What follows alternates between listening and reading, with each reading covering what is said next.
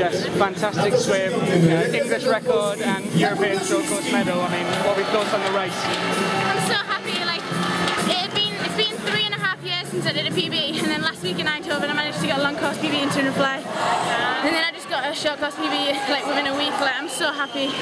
The past few years I've haven't even been in the picture racing against Gemma and Ellen Gandhi, and I'm just so happy to even be in that final and get back up there and like race against him. So I'm really pleased to come away with a medal. What was it like standing on the blocks in between world short course champion, former Olympic champion for that race? You know, it's amazing. Like, I knew it was going to be a quick race. I knew that there's obviously there's Italia Jedrzak, Gemma Lowe in there, Maria Belmonte, who just won the 200 medley as well, and like I knew it was going to be a really tough race, but I knew I expected that, and I wanted to just go in and battle and see what I could do. Brilliant, that was fantastic, so well done. Thank you very much.